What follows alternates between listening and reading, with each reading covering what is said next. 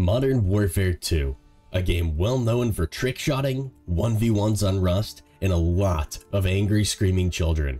But my favorite part of the game would have to be the Spec Ops missions, a series of 23 relatively short missions with the sole purpose of 3-starring every level and reaching the fabled 69 out of 69 stars. But we've been there, we've done that, it's all old news. I mean, the game came out in 2009. It's been a whole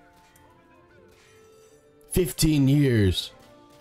No, what I needed was something new, something interesting. So what better idea than to see if I could beat Hidden, a level filled to the brim with snipers, with only a knife, on veteran difficulty. The first thing I needed to do was ensure my left click was unbound, so there wasn't a chance I accidentally fired at an enemy and ruined a run. And with that, it was finally time to start the challenge.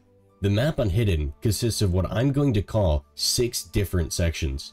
Section 1. Now this is where the real bread and butter of the challenge comes in. It took me 3 days to decide whether it was even possible or not. I almost quit several times, but then I finally achieved it. Okay, I can't. There's literally 4 regular enemies. Like, they aren't even snipers. It's actually a joke. Like, if you fail here, you need to stop. Just go reevaluate your life choices or something. Anyway, Section 2 is where you encounter the first snipers. On veteran difficulty, you'll find 3 snipers here. The first thing I did when I got here was test the waters. I wanted to see if snipers would eventually get bored enough of taking shots at me to make their way toward me. If I could find a way to get them to come to me, then all I would need to do is bide my time until I could strike. Well, bide my time and do my best effort at cosplaying as Swiss cheese with the amount of bullets I took. I mean, really, how many shots can one dog take? Am I immortal? Wait a second. D-O-G. That's just God backwards. Holy sh**. I'm the Antichrist. Well, that would explain a lot. It's probably not important. As it would turn out, the snipers would eventually make their way toward me. All I needed to do was get them to shoot at me until they eventually got bored and started crawling toward me. Unfortunately, they only went a small distance, so I'd need to repeat the step over and over until they'd finally arrive at my doorstep. This strategy only lasted so long though, as in a stroke of, well, I probably had a stroke to have this idea. I decided, why not go run out there and see if I could just dodge the bullets like Neo from the Matrix. And for some reason, it worked. That's right. Section 2 started to rival Section 1 in terms of difficulty. All I had to do was rush the snipers one by one. If I went fast enough, then the snipers I got close to would either hide or pull out their pistols, which gave me an easy victory each time. Getting to Section 3 no longer felt like a chance, but instead, a certainty. Section 3 is where things start to get extra tricky. There are 5 separate snipers scattered throughout the field, some of which having enough patience to rival the statue people of New York. Luckily, I had a secret weapon, sure to break even the most experienced, battle-hardened veteran snipers. But before I unleashed it, I tried my best to see if I could reapply my method from Section 2, also known as head empty, no thoughts. Unfortunately, this led to head gone instead of empty with the amount of sniper shots I took to the face trying this. In other words, I had no choice but to do it. I needed to use my secret weapon. See, there is no faster way to get a sniper to rush from cover to stop you than to start playing Justin Bieber's Baby.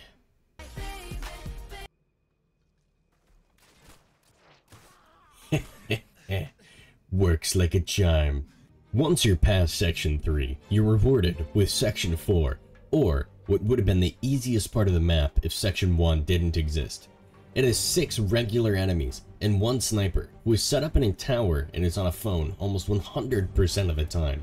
Probably listening to today's sponsor, Nobody. That's right, have you ever wondered who you can tell your deepest and darkest secrets to? Me too! That's why I invested in Nobody to talk to and give me great feedback such as, aren't they so special? For only 0 payments of $99.99, you can get Nobody as well. Batteries not included. Now, where were we? Oh, right. To start off Section 4, you need to be careful. If you rush forward without thinking, you'll likely get caught off guard by the 3 enemies who walk along this path. You need to wait for them to walk by, wait in the bushes, practice your tracking skills with your mouse, sneak up behind them and say, "We've been trying to reach you regarding your car's extended warranty." And when they don't respond, you stab them in the ass. How dare they not laugh at your joke? How dare they not say they're proud of you? How dare they... Oh, right, they're just AI in a video game. My bad. Once they're dead, you're now able to enter the graveyard. As long as you watch the sniper in the tower to make sure he's not looking in your general direction, the rest of the section is a piece of cake. All you had to do was walk up behind the few enemies and commit stabby. At this point, the section is pretty much over. The last thing you needed to do was climb the ladder and assassinate the sniper. Section 5. While only having 12 regular enemies to go against, a lot of the time facing this felt like a lottery. All it took was one wrong step and you'd have all 12 of them running at you and chucking enough grenades to seduce Michael Bay. There were 2 ways you could complete this section. The first way was to take things slow and easy. Carefully and meticulously take out each enemy one by one in complete stealth. Or you could get the attention of one of the enemies and have all of them funnel into one doorway where each of them would display their photographic memory by forgetting within a single second that the last person that walked into that doorway just got stabbed by a dog standing just inside. Whichever way you complete it, you are finally left with Section 6, the last challenge, which consists of the final 5 snipers. And you'd think that after all the previous sections and all the rest of the snipers, it surely couldn't be that bad. Unfortunately for my sanity, the snipers there seem to have better synergy than the Power Rangers. They even tried employing cunning tactical decisions to lure me into a false sense of security. Take this window, for example. For the longest time, they refused to shoot me through it. They desensitized me to the danger lurking behind those non-existent panes of glass. And just when I believed that I was safe, just when I thought that the AI couldn't find a way to shoot me through the window, I was met with harsh reality.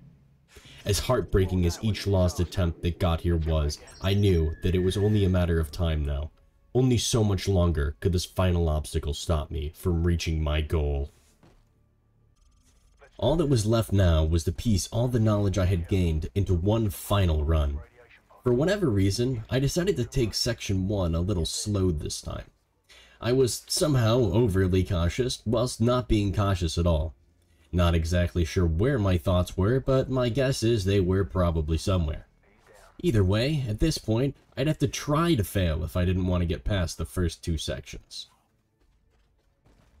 By now, I had realized I could use some of the same strategy from Section 2 on one of the snipers from Section 3 if I was careful. This did tend to fail on occasion, but for the most part, it worked. This left me with only 4 snipers, which I had to one by one lure to my location to take them out. I knew that if they shot at me 3 times, then there was a decent chance for them to start crawling toward me. And while it took a while, as long as I was careful and patient, I could run out and stab them one after another.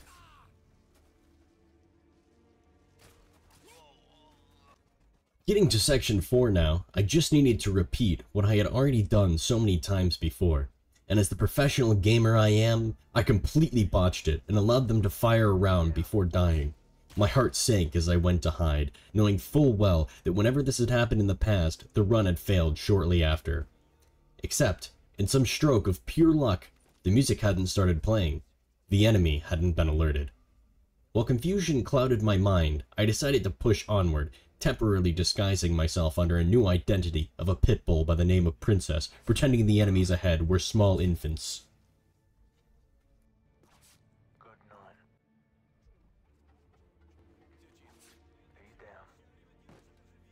Unsurprisingly, this worked perfectly, and I was able to reach Section 5 with ease. And in a brilliant display of pure talent, I completely forgot what I was doing and managed to get distracted by jitter-clicking right-click. Luckily for me, like all dogs, I have plot armor, and the enemy decided to walk right past me.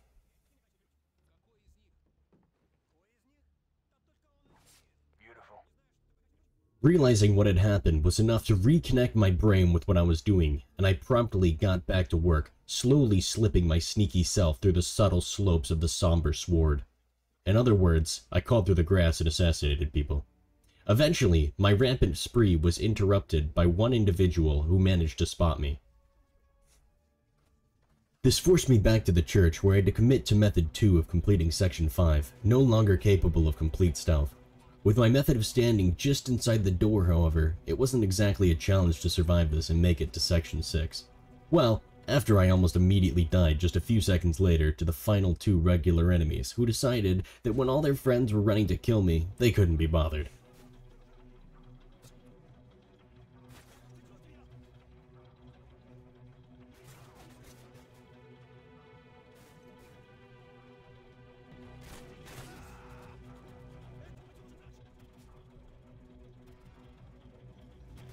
After that, with the culmination of all my previous attempts swirling around my mind, I knew what I had to do.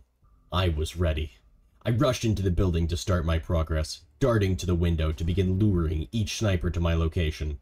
It took nearly 5 minutes of peeking through the window, getting shot, hiding, waiting, and then peeking through the window just to get shot again before I was given my first opportunity to take one of the snipers down. With him in the doorway, pistol in hand, I started to count his bullets. See, I knew they only had 12 rounds per magazine, and all I needed to do was wait for them to reload to make my move. When the time came, I sprinted forward, swiftly taking them down. Only 4 more snipers remained, and I quickly returned to luring them in.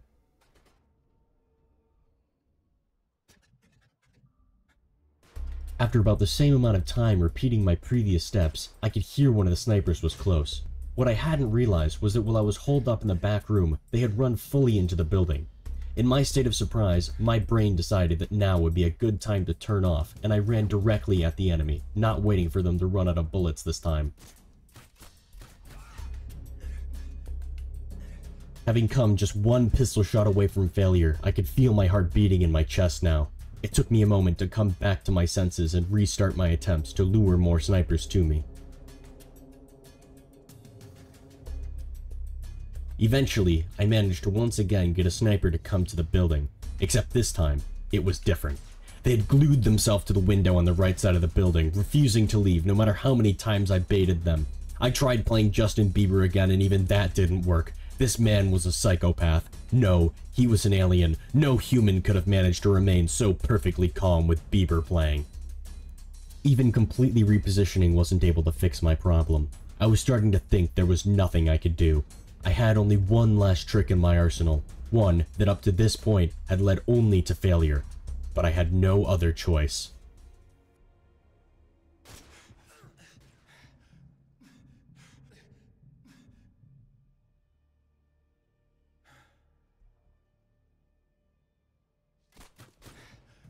I had done it. He was gone, and I had made it back inside. I was down to only 2 snipers left. This was further than I had ever gotten, and I was starting to feel the pressure. At this point, it had been nearly 40 minutes into this run, and I had no intention of losing. Within just a few minutes, I disposed of one of the final snipers, and we were left with just me and him. And within a single minute, it was over. I had won.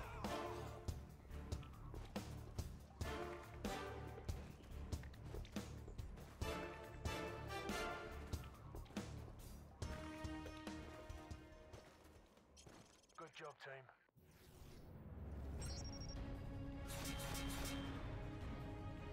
If you enjoyed the video, please make sure to leave a like and perhaps even a sub if you'd like to see more. I mean, I had to put Justin Bieber in my watch history for this video. Also, I know this is a strong long shot because I really don't want to do this, but if this video hits 1,000 likes, I'll attempt the entirety of Spec Ops with only a knife. And no, I don't know if it's even possible. Anyway, it's time for me to move on to my next project. Beating Crab Champion's hardest difficulty without a gun.